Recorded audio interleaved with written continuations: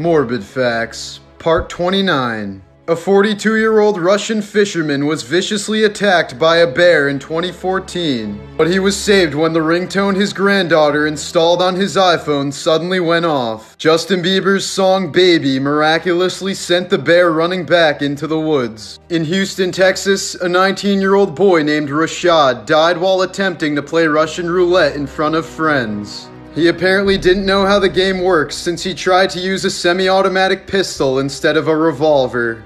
There are over 70 documented cases of transplant patients experiencing the same thoughts and feelings as their owners did in life. People have reported everything from craving their donors' favorite foods to inheriting their talents. It has posed a theory that the cells in our bodies can store memories.